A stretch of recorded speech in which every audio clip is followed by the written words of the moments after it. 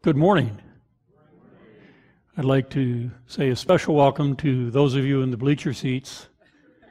Good morning.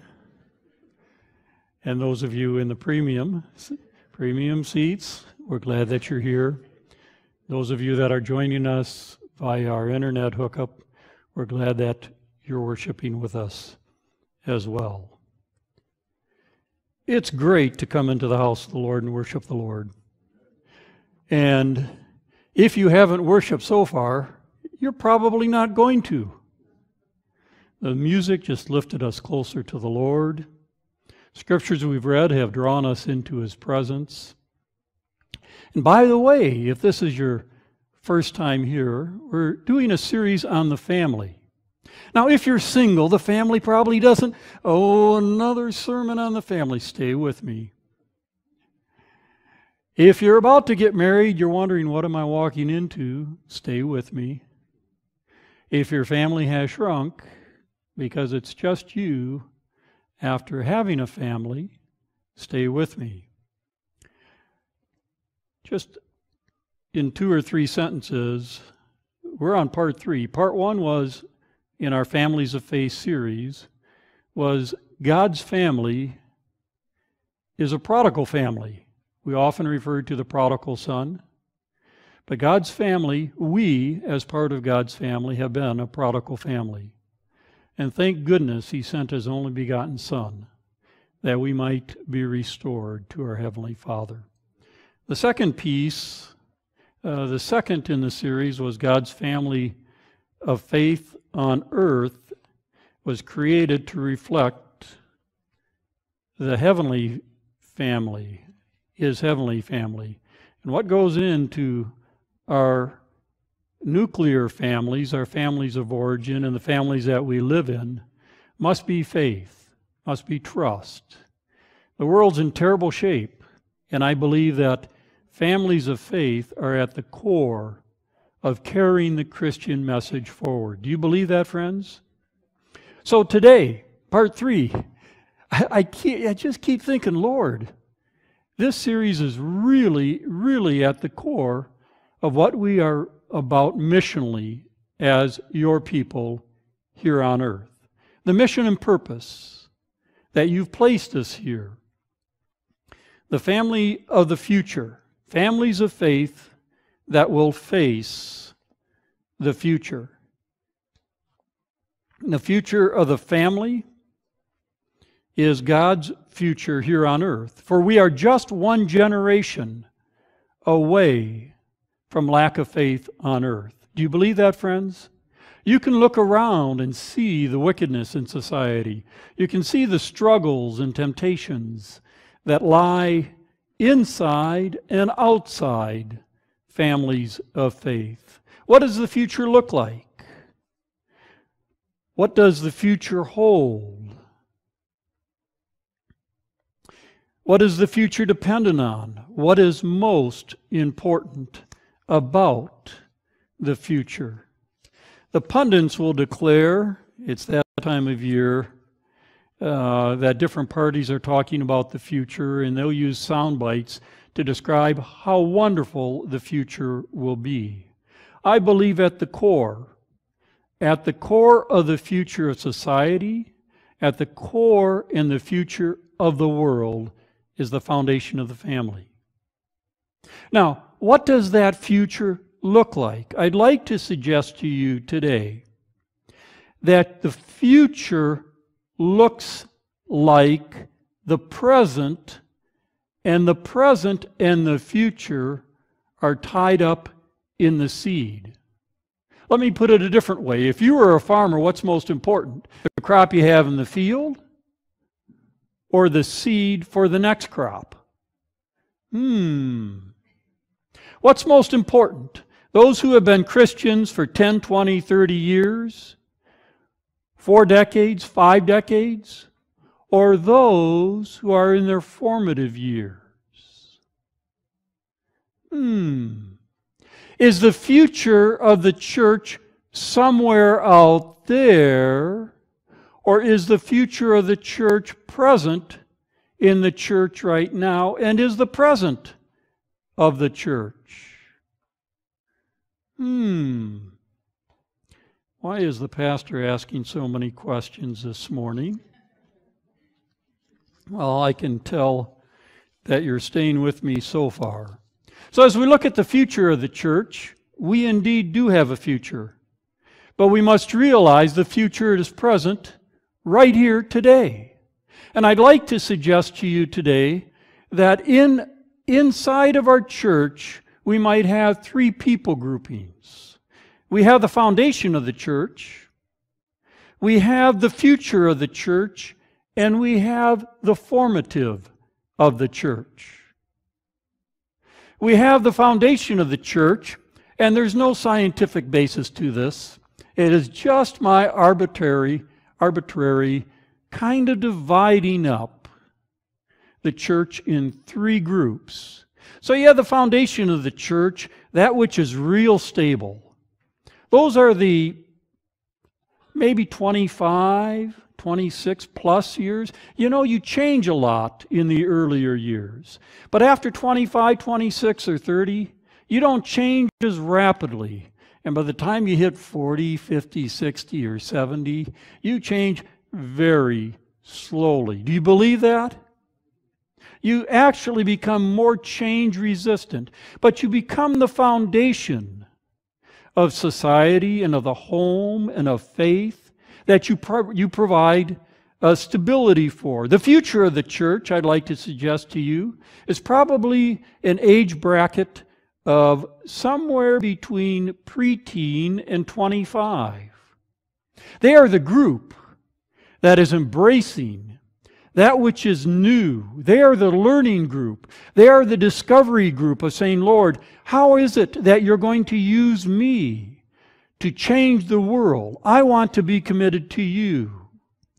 The formative group, the third group, the formative group, is the preteen and under. They are the group that is learning about life and what life is all about.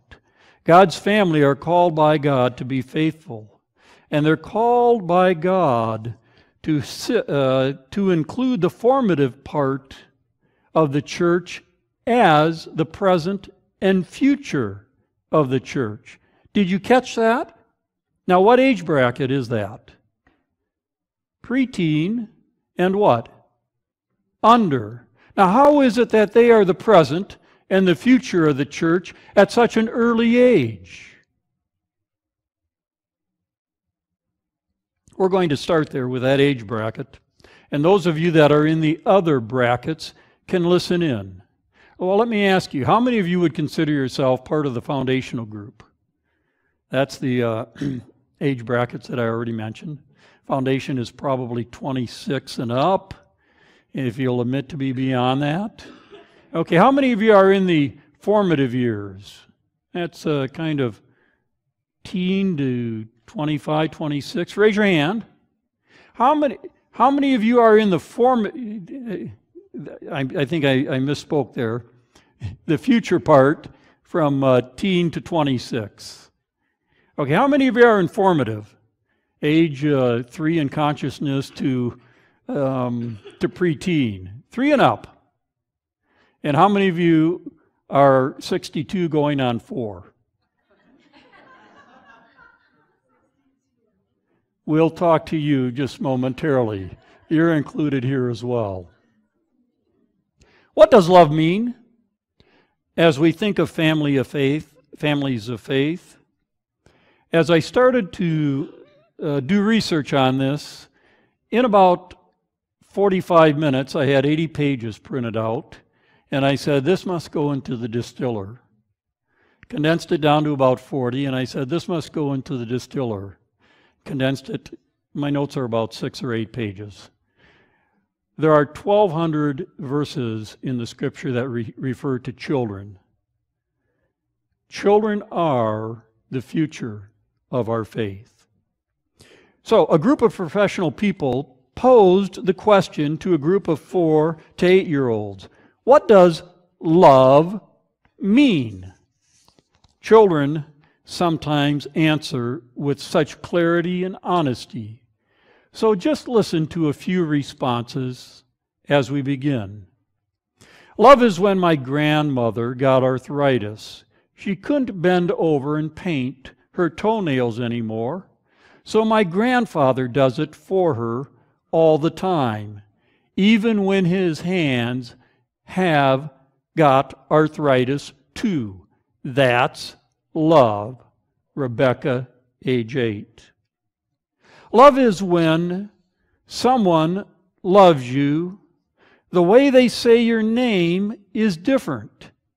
You just know that your name is safe in their mouth. Billy, age 4. Love is what makes you smile when you're tired. Terry, age 4. Love is what happens in the room with you at Christmas if you stop opening presents and listen. Bobby, age 7.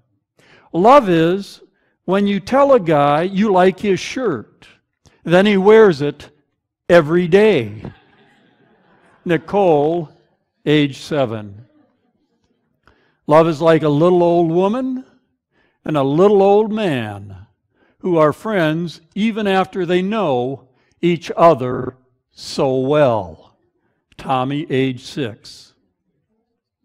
During my piano recital, I was on stage. I was scared. I looked at all the people watching me and saw my daddy waving and smiling. He was the only one doing that. I wasn't scared anymore. Cindy, age 8. What does love mean? Love is when mommy gives daddy the best piece of chicken. Ellen, age 5. Love is when your puppy licks your face even after you left him home all alone all day. I know my sister loves me because she gives me all her old clothes and then has to go out and buy new ones. Now this is love. Lauren, age 4. When you love somebody, your eyelashes go up and down and little stars come out of you. What an imagination. Karen, age 7. What does love mean? You really shouldn't say I love you unless you mean it. But if you mean it, you should say it a lot. People forget. Jessica, age 8. What does love mean? Just ask somebody in the formative years. For you see, it's not a logic, reasoning thing for them. It's something that happens in the heart of the individual. It's something that is experienced in life. It's something about the relationship between me and you. It's something about how you care for me and I express myself to you. Because love isn't just about something that goes on here. It's about something that happens here. And in the formative years, we are so transparent with that. If you want to know what's going on, ask somebody who's 4 or 5 years old. They'll tell you straight up. What does love mean? Author and lecturer Leo Buscaglia said he was asked once to judge a contest. The purpose of the contest was to find the most caring child. The winner was a 4-year-old child whose next-door neighbor was an elderly gentleman who had recently lost his wife. Upon seeing the man crying, the little boy went into the old gentleman's yard, climbed into his lap, and just sat there. When his mother asked what he said to the neighbor, the little boy said, "Nothing. I just helped him cry." And sometimes we think that those in the formative years really don't have anything to teach us. I'd invite you to open your Bibles to Ephesians chapter 5, verses 1 through 10. For we're going to look at some passages that are addressed to, as the writer says, to dearly loved children. And I'd like to suggest to you that includes all of us at all different ages across the spectrum, and particularly to those in the formative years. What does it mean to love? It means to walk in love. It means to obey God. It means to talk about God. To have the walk match the talk. Ephesians chapter 5, verse 1 starts out, follow God's example, therefore, as dearly, what does your Bible say? As dearly beloved or dearly loved children. I like that. God says, follow me. You're the family of God of the future. In order to be the family of God for the future, we must be the family of God today. He must be living in a dynamic way in our hearts and lives, for we carry this message forward. So it trickles down into the foundation. So it trickles down into the church of the future. So it trickles down into the church in the formative years.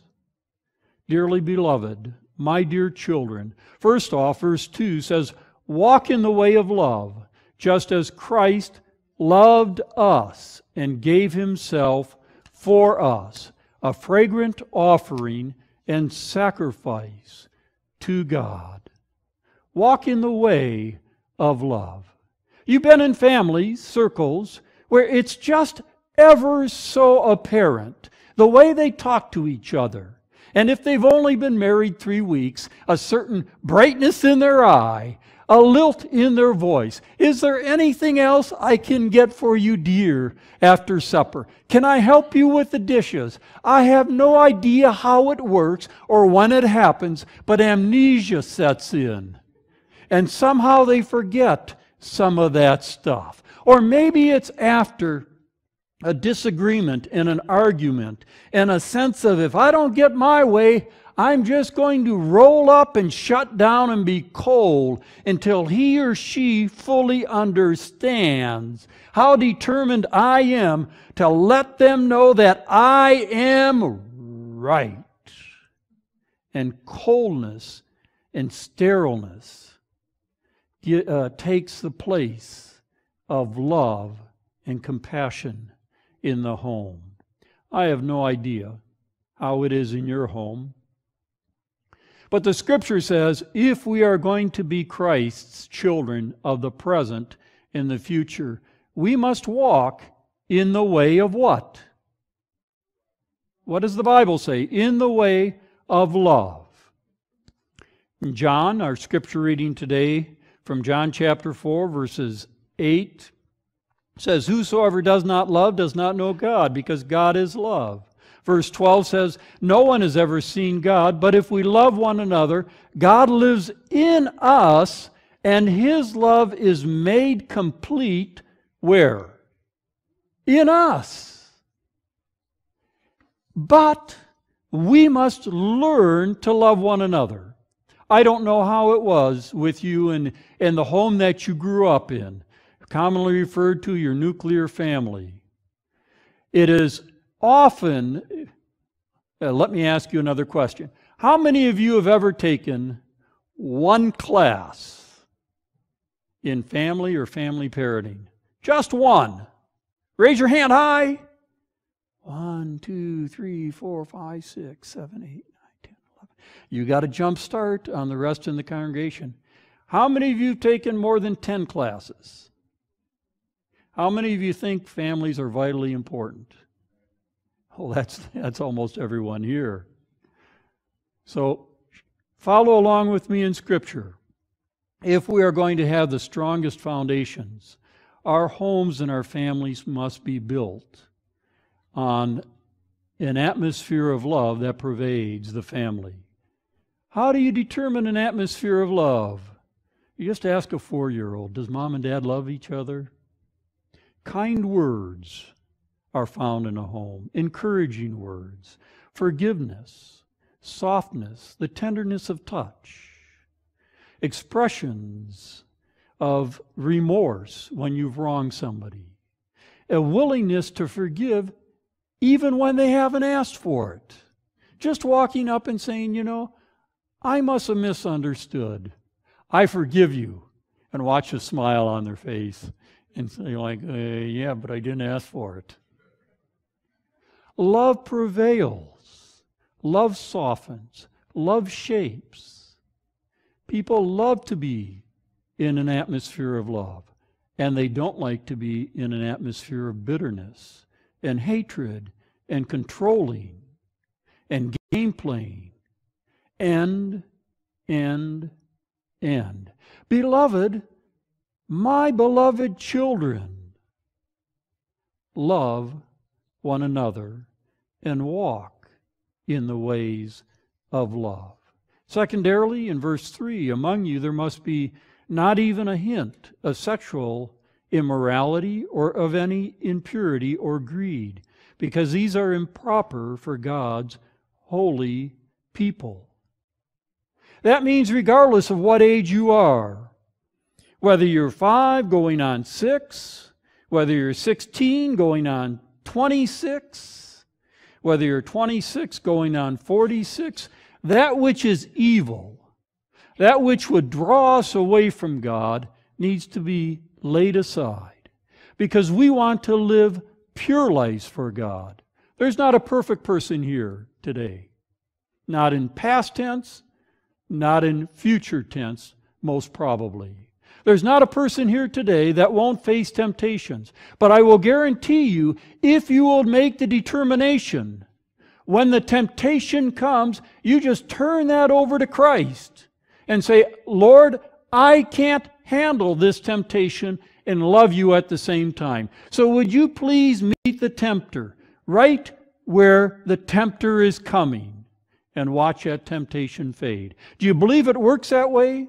If we're going to walk in love, we must know the power of God's love in our life to remove ourselves from the temptation and walk in the ways of God in love. The third piece would be found in verse 4. The future of the church is found in families of faith. Verse 4 says, nor should there be obscenity, foolish talking, coarse joking, which are out of place, but rather thanksgiving. It is in having our language and our behavior and living a life of thanksgiving to God. There is something about praising God and being thankful for the way that God has blessed us, the way that God leads us, that changes our demeanor, changes our character, and people are attracted to that. Have you ever been around people that just effervesce of thanksgiving? Mildly annoying at sometimes, aren't they? Sometimes you just want to have a pity party. Can I tell you all my problems? It's okay. Find a good friend, unload, and get over it. But to be that chronic person might be indicative of something going on in your worship experience of God. Because we have so much to be thankful for. We are a people of faith. We are a people of hope. We are a people that has our foundation firmly rooted in God, and we are God's children. If you have nothing else to be thankful for, that ought to be blazoned right on your heart mantle today. I am a child of God. There is so much darkness in the world today. People looking for a reason of hope, looking and chasing after this and that. And as we worship, we find our reason for thanksgiving. We need to talk of our faith. Verse 6. Let no one deceive you with empty words, for because of such thing God's wrath comes on those who are disobedient. Let no one deceive you with what? Empty words. Empty words are something like this. Just think positive things and everything will turn out all right. Just pull yourself up by your own bootstraps. Be a man. Be a woman. Get what you want. Determine your course in life and go after it. And everything will turn out all right. How's that working for you? There's a lot of power in positive thinking, don't get me wrong. But the real power comes from Christ. The real power that will see you through from the acknowledgement and the determination to the completion in living a life in Christ comes from Christ. It doesn't come from self-hypnosis and determining, I'm just not going to do that anymore. Because I will tell you, friends, my personal experiences, I've tried it, it doesn't work. And I've got more gray hair than you. So I've tried it longer than you.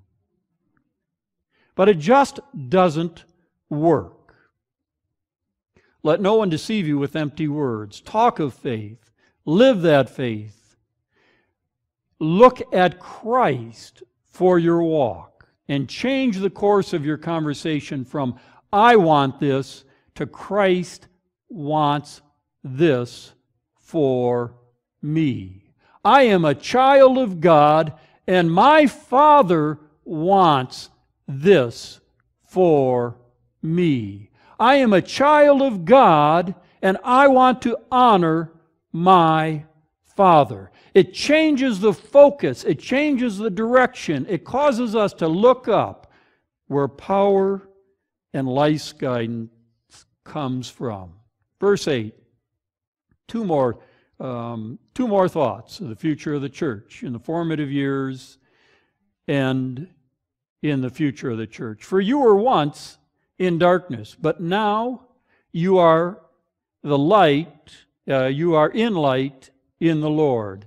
Live as children of what? Of light. For the fruit of your light consists in goodness, righteousness, truth, and find out what pleases the Lord. Verse 8 says, For you were once darkness, but now you are light in the Lord. Once in darkness, now in light. Once in the camp of darkness of the world, now in light. It's an amazing thing that people that have walked in darkness, walk in light, go back to the darkness to find more light. How does that work? It's an amazing thing that people in darkness search in darkness for light. How does that work? It's an amazing thing that people in darkness wonder why there isn't light in darkness. How does that work? Families of light. Families following the Father of all light. Families who are children of the light, bringing light to a dark world. Families of faith and the future of faith, the foundation of our communities, is found in the families living in the light. I am so optimistic with the church. For the church future today, friends. Are you? I'm optimistic because God is still on the throne. But I'm also cautious to say that just as surely as I can tell you that you are children of light, there is one who would love to have you be a child of darkness. Looking on your computer at things you shouldn't be looking at. Saying things about people that should never come forth from the mouth of a Christian. Thinking and acting out thoughts that are outside of what God wants for your life. Walking as children in the light. The fruit of the light consists in all goodness, righteousness, and truth. And find out what pleases the Lord. For John says, whosoever does not love does not know God, because God is love. No one has ever seen God, but if we love one another, God lives in us, and his love is made complete in us. John says, "Dear children, let us not love with words or speech, but with actions in truth." 1 John 3:18. We love him, the scripture says, because he first loved us. So, just three little words really sum up the future of the church. Ephesians 5:1 at the end. My dear children.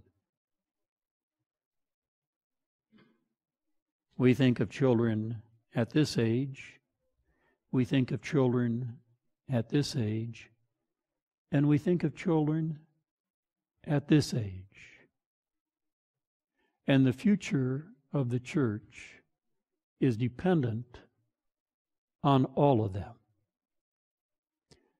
So what is the best witness to the world? You probably have read this already. But I would challenge you with this challenge as we close our time together.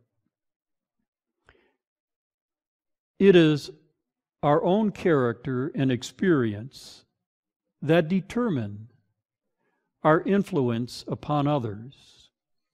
In order to convince others of the power of Christ's grace, we must know its power in our own hearts and lives. The gospel we present for the saving of souls must be the gospel by which our own souls are saved. Only through a living faith in Christ as a personal Savior is it possible to make our influence felt in a skeptical world. If we would draw sinners out of the swift running current, our own feet must be firmly planted upon the rock, Jesus Christ. Ministry of Healing says the badge of Christianity is not an outward sign, not the wearing of a cross or a crown, but it is that which reveals the union of man with God by the power of his grace manifested in the transformation of character.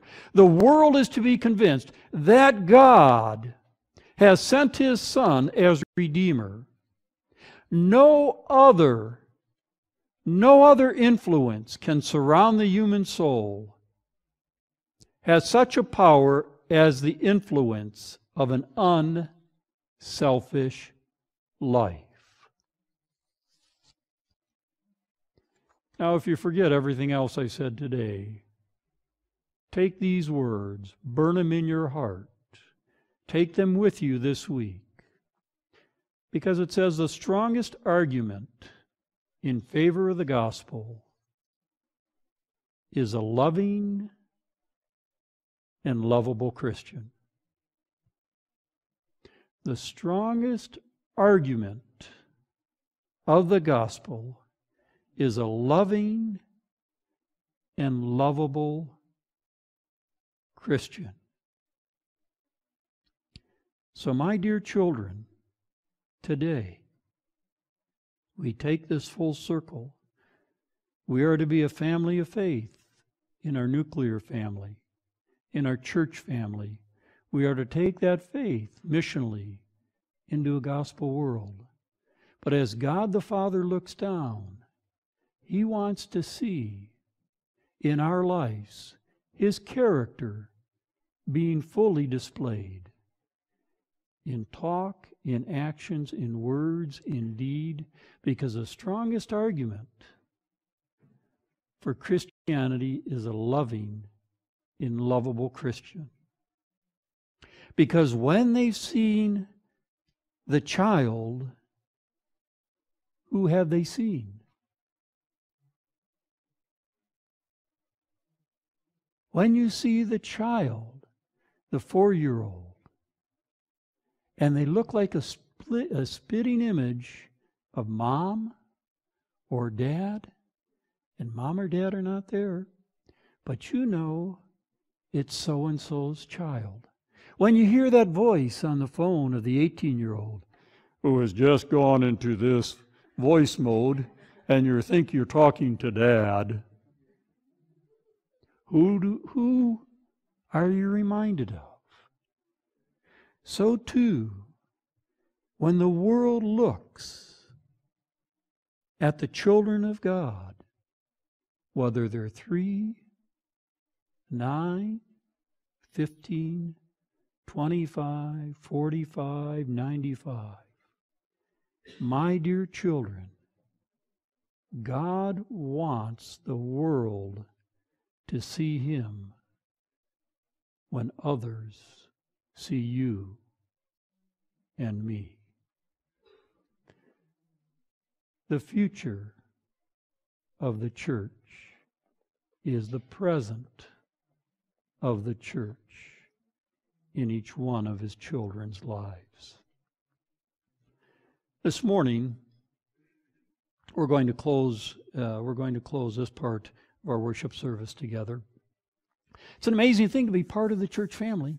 And one of the amazing groups in our church family that we often take for granted is that age bracket between teen to preteen to early young adults, commonly called the youth group.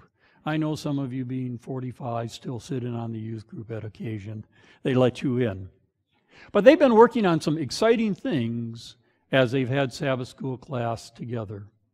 And they like to share with you a presentation this morning that reflects an activity that they've done in their class and presented as a gift.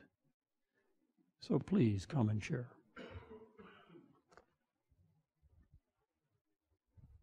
Test. So collectively, the youth leaders decided one time that the entire youth really enjoys embracing creativity. We are created in God's image, and there are many non-physical features that we bear as humans that we've inherited from creation, including creativity itself. God created the heavens and the earth, and man, and animals, and trees. In the same way, we can also be creative in the arts and in ideas. So the youth leaders, we all got together and we decided we would create an activity where it would be a collaborative effort on behalf of the youth to paint a painting. And we chose to paint a painting of Jesus, the face of Christ. One verse that really echoed to us, very similar to what Pastor Rick just mentioned, is that Jesus was talking to his disciples, and Philip says, well, how do we know what God looks like? And so then Jesus says, oh, well, if you've seen me, then anyone who has seen me has seen the Father. So this verse, combined with this idea, this collaborative effort on this painting that we worked on, I think since September. It didn't take that long, but we would just bring the painting in, work on it a little bit, and then bring it back another Sabbath and work some more progress on it. So the painting's here. It's ready to be unveiled to everybody. Big surprise. So without further ado, let's unveil the painting.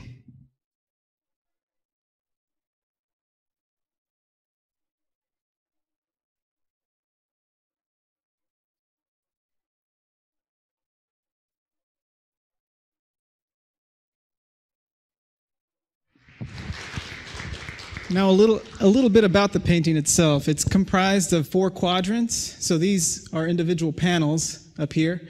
And first, what we did is we had a reference, and then we put a grid on the reference. And we put a grid all over the canvases. And then the first step was to draw in all the lines, of course, on each of the canvases. And once the lines were drawn in, then we took the time to paint it. And then we lettered it with the verse up here. So if you maybe after the service you want to come up here and take a look at it, you can. And this is the painting. So we plan to hang this up in the fireside room, because that's our youth room. And it needs a little bit of decoration in there. Please enjoy. It's our gift, the youth's gift to the church.